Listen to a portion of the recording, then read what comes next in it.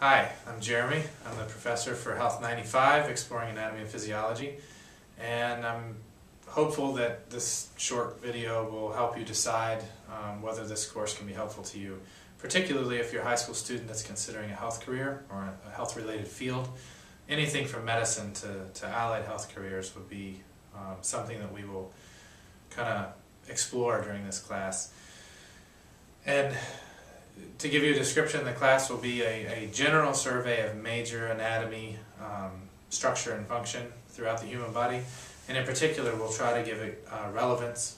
and make the content come alive as far as how it may be applied in future healthcare settings and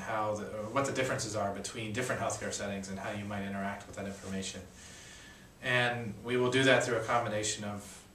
lecture and in-class activities and active learning, and hopefully we'll be spending some time in a couple of laboratory settings in the afternoons that include some really advanced and fun clinical simulation work